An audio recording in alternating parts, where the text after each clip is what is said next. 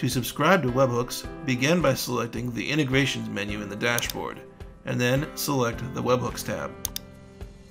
Your first webhook has already been created for you, and it just needs configuration, so click Add Webhook URL. In the URL field, enter the URL for your script to which you want the webhook data to be posted. You could optionally enter a secret value that could be used for extra security, but we'll skip that step for this video. Now, select the checkbox next to each of the webhook events to which you want to subscribe. For example, to receive a post when an order is completed, select Order.completed.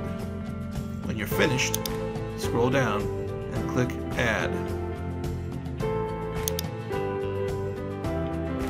You can also configure optional browser scripts to trigger custom client-side code, such as JavaScript, when an order is completed. If you click Edit, you can optionally enter a title for the webhook.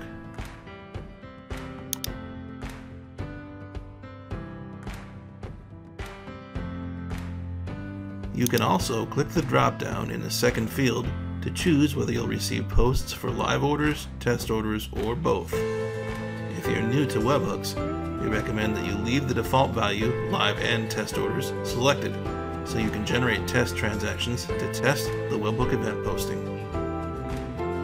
The Enable Webhook Expansion checkbox lets you control the amount of detail included for things like accounts and products in the payload of your webhook posts. Click Save to save any changes. Clicking Recent Activity will allow you to view a list of all recent webhook events that have been fired, with their dates and times indicated in UTC.